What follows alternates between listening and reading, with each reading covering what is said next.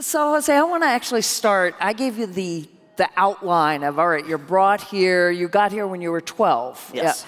Yeah. And you don't discover for 4 years that you're undocumented. But tell us a little more about coming, 12 is not a child, right? You're a preteen.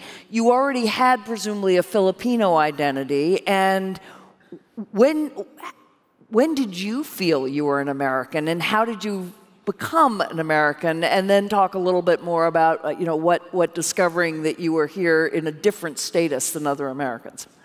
Well, first of all, thank you for having me here. It's really great to be in Chicago, which is home to a lot of Filipinos. So, any Filipinos here, hello. And just a little tip from me to you. When you see an Asian-looking person who has a Spanish name, it means they're Filipino. It's called Spanish colonialism. So to your point, so I got here when I was 12. My mom basically had packed my suitcase, and I woke up one day and she said, "You're going to the airport, you're going to America." I have to tell you, I was supposed to write about my childhood, but I guess I was so traumatized by the whole thing, I don't really remember a lot of what had happened. But I remember coming to America when I was 12, and this is before the internet, so you couldn't really Google anything. This is 1993. My first introduction to American culture was the O.J. Simpson trial. Wow. I remember being in 7th grade, and Mrs. Wakefield stopped the class so we can listen to the verdict. And this is in the Bay Area, in Mountain View, where I grew up. And you were living with your grandparents? I was living with my grandparents, who were naturalized American citizens. And I remember the verdict coming out, and then the white kids reacted differently from the black kids. And then the Latino and the Asian kids just looked at each other going like, what are we supposed to do? And I actually think that kind of crystallizes how a lot of Asians and Latinos who are not part of this black and white dynamic, we're looking at it going like, okay, what's happening, right? So that was my first introduction to American culture. And for me, America in the beginning was Toni Morrison. Huh. I read The Bluest Eye when I was in 8th grade. Yeah. America was the Golden Girls. America was Charlie Rose. It was Dr. Dre. America was James Baldwin. That was the big thing. And then I found out, as you said, that I was here illegally when I went to the DMV. And I have to tell you, if I hadn't been introduced to James Baldwin as early as I had, I don't think I would have had the right kind of frame of mind or even the language to talk about myself. Oh, I don't know if I can explain a little bit about that. Like, this idea of pledging allegiance to a flag that doesn't really want to pledge back to you. This idea of, when I was growing up, the media called us illegals, right? Like people talk about us like we're like insects off people's backs. My first instinct when I found out that I was here illegally was, I have to talk like this, right? So thank God for Charlie Rose on television and for Dr. Dre, because I figured I had to talk white and black. So that you could never, whatever that's supposed to mean, so that you could never, so you would never ask me if I'm from here, right? Like the most dangerous question for me when I was growing up was, where are you from? Right. But you spoke Tagalog when you got here and then learned English? And then I spoke English in the Philippines, but I was with a very thick Filipino accent like this. And slang. But you lost that accent. But because I figured if I kept that accent, then I wouldn't be quote unquote American. I had to lose it, right? I had to speak perfect English. I had to write perfect American sentences and learn how to use a semicolon versus a comma versus a em dash. So these were the things that I thought I needed to do to pass. I don't know if that makes sense. To kind of, so that I'm not going to be the illegal in people's heads. And mind you, around the same time that I found that I was here illegally, I also realized that I was gay because of AOL chat rooms. Do you know what AOL chat rooms are? So that's how I figured that out. That's when I found that I was gay. And it was too much to be in the closet about two things at once. So I figured I had to get out of one of them. And you know what happened? Ellen DeGeneres happened. Yeah. I mean, I remember Ellen DeGeneres on the cover of Time magazine when I was in sophomore in high school. And I remember it was the first magazine I ever bought, American magazine I ever bought. And I remember hiding it in the closet in my bedroom because I didn't want my grandparents to see it, which is ironic. And so when I came out for the second time, 5.5 years ago, and I'm totally done coming out, the whole idea of, if you think about the shift in how we think about LGBTQ people in this country, exactly. Right? The cultural shift that started with Ellen DeGeneres, I would argue started with Harvey Milk, argue with Frank Kameny in the 50s, right? That cultural shift created the space for political shift to happen. And I actually wanted to show you this video from Define American that we did. Yes, please. The video is all about, and we're in Chicago, so we have to really honor the fact that the coming out of undocumented people started in Chicago. I don't know if you remember young people in downtown Chicago in front of the mayor's office declaring themselves undocumented and unafraid. This was as early as 2006. And then uploading the videos on YouTube. Wow. Can you imagine, like, the very people that you're supposed to detain and deport are outing themselves, declaring themselves here illegally, and daring the government to say, what do you want to do with me? So because of that, Define American was inspired to really connect the dots between immigrant rights and LGBT rights and what it means to come out. So that's what this video is about.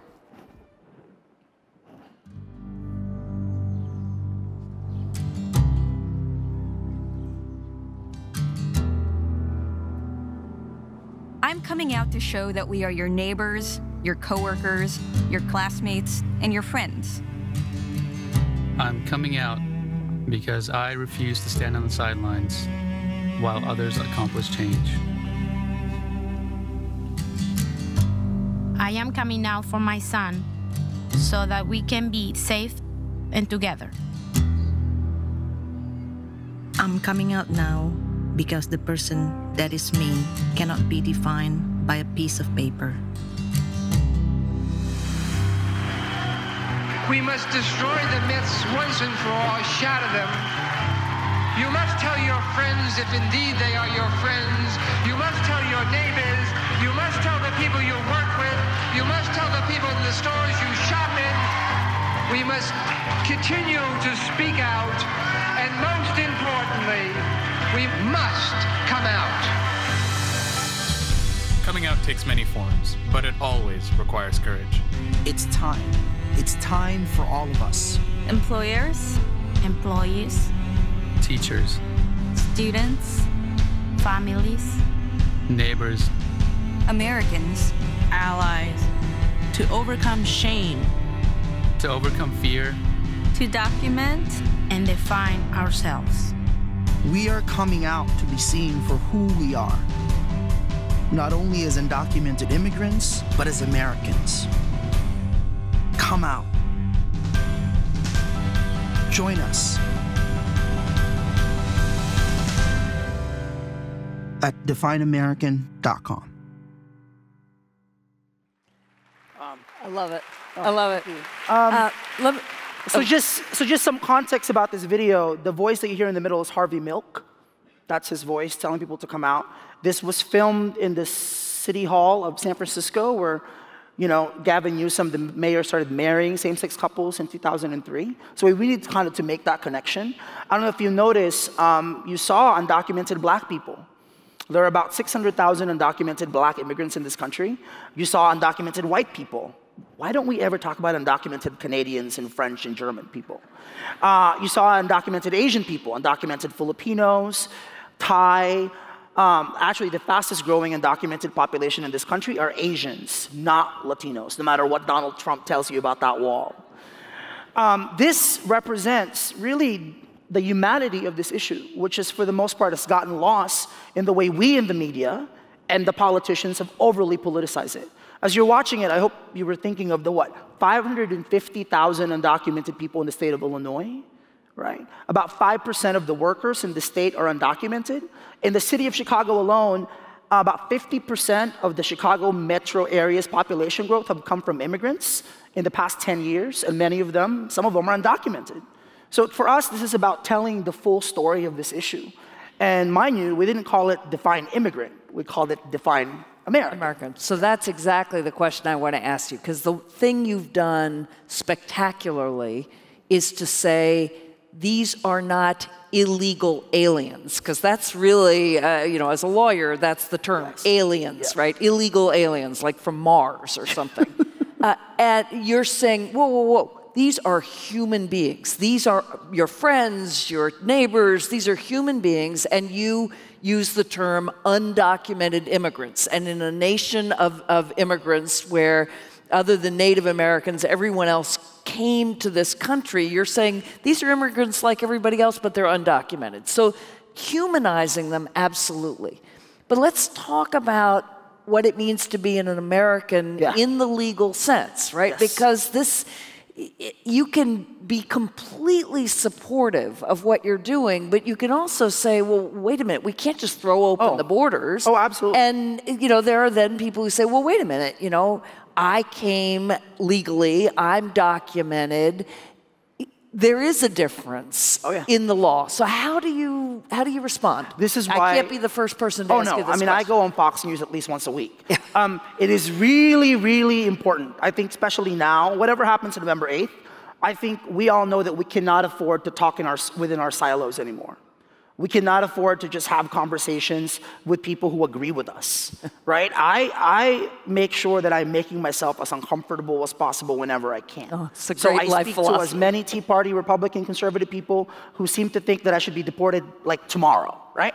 So I'm glad you asked that question. And my answer to that question is, absolutely I want to do it, quote unquote, the right way, right? Like, I mean, I find it really interesting that, do people think we want to come here so we can get exploited and be called criminals? I actually think what gets lost in this entire conversation about immigration is, why do people move, right? By the way, like, part of our job at Define American is really unpacking some of these myths, right? So when we say that unless you're a Native American, you're an immigrant to this country, we have actually left out black people in that equation. That's forced migration. Yes. They were imported. Right? I mean, and we have to be honest about the fact that this country is addicted to cheap labor, right? I mean, come on. You put a sign out at the US-Mexico border that says, keep out, 10 yards in, what do you say? Help wanted, right? We can't all babysit your kids and mow your lawns and serve your drinks. Or is that what you want us to do, right? The fact of the matter is, you need the labor, right? About 25% of farmers in this country are undocumented. So when people say, oh, what does immigration have to do with me? I'm sorry, when was the last time you had a burger and a salad? No. Right? And to me, as somebody who's Filipino, I was in North Carolina a few months ago, and I did this event. Actually, it was a conservative event. And the man afterwards, because I said that there are about 4 million Filipinos in the United States. 4 million, right? We're the third largest immigrant group. Wow. Yeah, it's Mexicans, Chinese, and Filipinos. And this man said, well, why are there so many of you here? And he didn't say that the nice way. And all I could say to him was, you know, sir, we are here because you were there. Yes. That's why we're here. Remember the Spanish-American War? Like, what gets so lost in the conversation is, what does US foreign policy and US trade agreements have to do with migration patterns? When all those kids from Central America started walking for their lives, from El Salvador, from Guatemala, from Honduras, what did we do to those countries? And why are they coming here? We're not even talking about that at all. And why is it that when white people move, it's called manifest destiny, right? It's white man's burden. Why is it that when people like me move, it's a question of legality and criminality, right? I find it really, really interesting. I believe that a country has a right to define and defend its borders, absolutely. But why does my iPhone have more migrant rights than I do as a human being? This can be manufactured in China, delivered to Cupertino, and get to New York where I bought it, right? There's 244 million migrants in the world. We don't know how many of them are undocumented or unauthorized. We don't know how many of them, that's the largest percentage ever. People are moving. And you know what's really interesting? They are moving to countries that previously colonized or imperialized them. Yes. The jig is up. If you can come to our countries, why can't we come to yours? So, Define American, this organization that you've founded, is about changing immigration policy, having an open and honest conversation. More conversation than policy. More conversation. Absolutely. But at the same time, I think we need to be resolving these issues now. And they are labor issues, and they're race issues, they're discrimination issues. But from a longer term perspective, you know, Eric Liu wrote this article about what does it mean to be an American, and he said, being an American is slowly, agonizingly, but inexorably being decoupled from being white. So in 2050, when you say an American in the world, that will not mean a white person. It could mean a white person, but it's equally or it's more likely to mean a person of color. There will be many different groups of color, but think about that. You know, from the beginning of this country, the dominant group was the white group. So being an American meant being white, and if you weren't white, you were something else. You were a hyphenated American. Yes. But that's going to change. And so you also have this, this wonderful venture called Emerging Us. Yes. But I hear that as emerging U.S., that we are becoming a very different country. So I wanted to ask you about that. I mean, to be perfectly frank about this, so the country is only going to get gayer. So we're only going to get gayer, blacker, browner, more Asian. Women, white women, black women, Latinas, Muslim women, all women will continue to break all barriers that must be broken. So what's left? How much change can straight white men handle?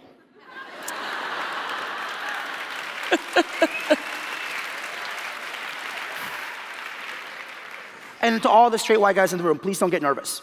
Like, we are going to have to do something that we in the country don't really know how to do, which is how to have more honest, uncomfortable conversations with each other, right? I mean, it's fascinating for me when I travel around the country talking about immigration and define American, the conversations always ending about race, about the fact that race meaning, why don't they play football? Why are they playing soccer? Race like, why don't they like our food? What are they cooking, right? I mean, I remember having they. And you know, back to your point, which is absolutely right. When did Italians and Irish and Germans, when did they become white? About 1900. And when you get into whiteness, what is that against? Right? And to me, this is a really, really important statistic. 88% of the total population growth in America in the next 50 years are going to come from mostly Latinos and Asians. 88%. So remember that the episode on the O.J. Simpson verdict? So that hit. So where Asians and Latinos fit into this dynamic in the era of Black Lives Matter, in the era when white people are an emerging racial minority, which is really the reality in Chicago. That's a big conversation, right? And that means facing the intersections of race, immigration, and what it means for American identity. And I actually think this year has been in many ways the quintessential Define American election. And I think this year we have to really ask ourselves, you know, who are we? And who are we becoming? And personally for me, I have to say, you know, I haven't seen my mother for 23 years. That's what immigration, that's what this means. So I left when I was 12. I can't leave because if I leave, they won't let me back, especially probably under President Trump. My mom is on a 16-year waiting list to come, which is typical for the Philippines or India. She can't even get a tourist visa because she doesn't own property. She's not a college graduate. Now, mind you, if she were like a French woman and she wanted to go see Hamilton over the weekend, if she could get tickets, she could go. Yeah. Right? Now, what does race and class have to do with that, right? So for me, like, I don't really need a piece of paper to tell me I'm an American. My middle school teachers, my high school teachers, my journalism mentors already have told me that. So what we're talking about here are way more than pieces of papers and laws. You know, of course I respect the law. I would not have risked my life and come out if I didn't.